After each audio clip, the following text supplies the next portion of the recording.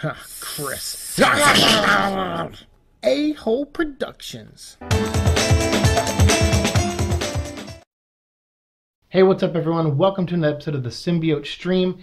And so, as you guys probably have noticed, I'm starting to get through the Seek and Destroy show. I'm trying to end that show from as far as my streaming goes and get rid of it, since that was mostly an Xbox, purely an Xbox streaming channel. So now we're going to do the Symbiote stream to kind of tie into the Venom vlog that I do and try to keep everything a little bit more concise over here. So that's what this is. This is me just making a special episode about playing Resident Evil 2 the demo at Comic-Con and visiting the Capcom booth. And that was pretty much one of the whole reasons I wanted to go down to San Diego, is I wanted to see if I could get anything Venom related, like a poster or whatever. Unfortunately, I couldn't do that. There was nothing really given out on Thursday, so I couldn't get anything Venom related, but I spent most of my energy at the Capcom booth. I wanted to get there first, which I did right away, right when the con just first opened, and I was able to meet Pete from Resident Evil 7, who plays Peter in the Sewer Gators. I got to meet him. I got to see some familiar faces from when I flew up to San Francisco to play the Lantern demo with Resident Evil 7 from Capcom. So I got to see a couple faces I recognized, or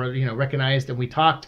And then I also got to play the demo, and there was a cool photo area out front with a police car and zombies walking around and severed limbs and things. And I took one photo with Pete, which was really great, and then I also took a goofy photo of just me being weird and silly, and then just got some great shots of the booth itself, which obviously looked like the Raccoon City Police Department, which was really cool that they had that set up. That was something they did at E3, I believe, and they kind of condensed it so there wasn't hallways you had to walk down. They didn't have the kind of space they had at E3, so they just condensed it to the main hall. So right when you open the doors to go into the RPD, there's Leon's desk area, and that's where everyone sat down and played. And I think they had about 12 stations or so, 10 to 12. And for playing it, we actually also got these RPD shirts, which I'll lift up and cover my face there, which are pretty cool. And then they even have underneath a little zombie face. So if you lift up and show your stomach area, you'll get a zombie face you can put it over. But they gave these out for free if you got in line and played the demo and everything. And I got to talk to Pete for a few minutes.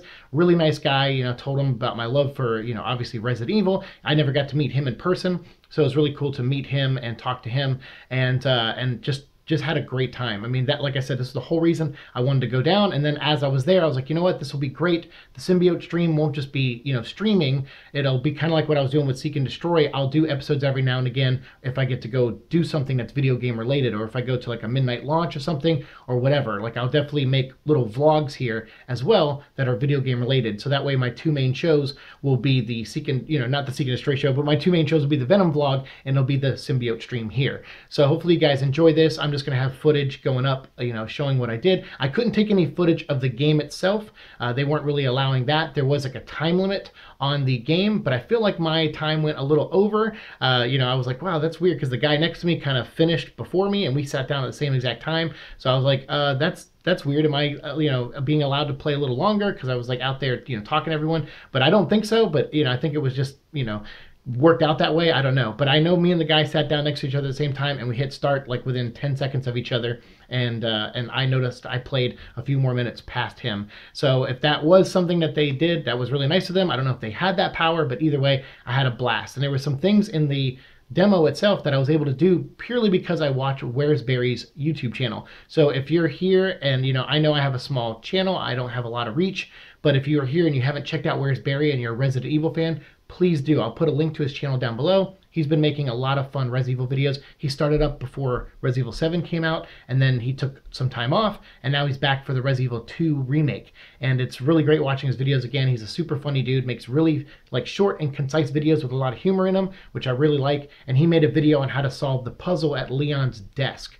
And I was like, oh man, that's so great that I watched that video, because now I can speed through this faster. Because my goal wasn't to, I didn't care so much about spoilers. I just knew I had a time limit and I wanted to get through as much of the demo as possible. So I went over to Leon's desk and I put in those, codes, because I was like, oh wait, how do I get the code? And I was like, oh yeah, Barry's video said you have to look at the nameplates on all the desks. And then I think the last nameplate was on the floor. So you just had to go get their initials and then put them in to the combination lock, which was cool. So I was like, hey, cool, I got that. I got the extra magazine clip for Leon's gun. And then I was able to go around and shoot a couple extra zombies before my time limit ran out. So I had a lot of fun there. It was a great time. Meeting Pete was really great. Meeting the people, at Capcom, talking to them was really great. And obviously I was on a time crunch. I was only there for one day. Not just work and finances was an issue, but also health I have to consider. And so even though I'm, off work the rest of this weekend, for the most part, I'm off tomorrow, at least on Sunday, maybe could have gone down for one more day. I was like, you know what?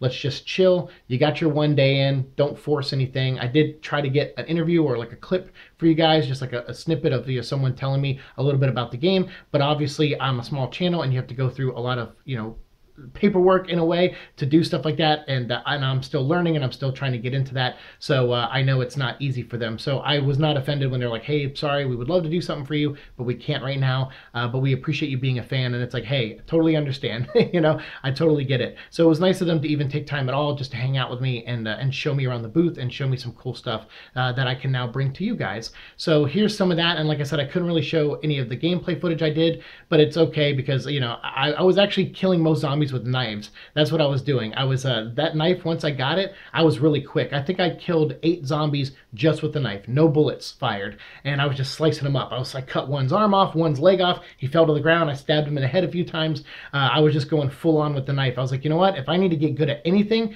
it's how to use this knife, because when this game comes out, it's going to be like playing Resident Evil for the first time all over again, because they're changing a lot of things, and it'll be like when the remake of the first game came out. It was like starting at the start and it felt like having no experience at Resident Evil. And I was like, I need to get good at the knife because I'm probably going to run out of bullets a lot on this. So yes, I'm just excited. I'm excited for Resident Evil 2 being remade. It's coming out in January, so I got plenty of time, to make some more videos on this with you guys, but I'm not going to cover it a lot because Where's Barry already does a great job, and I'm not, obviously I'm a Venom channel. I'm not trying to compete with other gaming channels. I just like doing the gaming stuff for fun, and hopefully you guys dig it. But from time to time, I'll bring some gaming news to you, and I will definitely bring some more Resident Evil news to you in a future episode coming up, because they had a panel. They talked about the collector's edition of the game, what it comes with, all that stuff. So we'll do that in a separate video. But for this video, I just wanted to share my overall experience at the booth and talk about how much fun I had and show you just some clips of some of the Resident Evil things that I experienced while at the show for the one day that I was there. And I wasn't even there a full day. I was there for about 5.5 to 6 hours,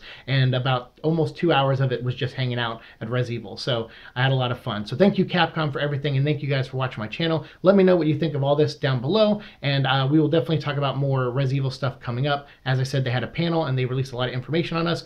They showed a new picture of Claire. There's a lot of cool things like that, so we will discuss that in a future video. Thanks so much for watching my show. As always, like, share, subscribe, all that fun stuff, and I'll see you in the future. Peace.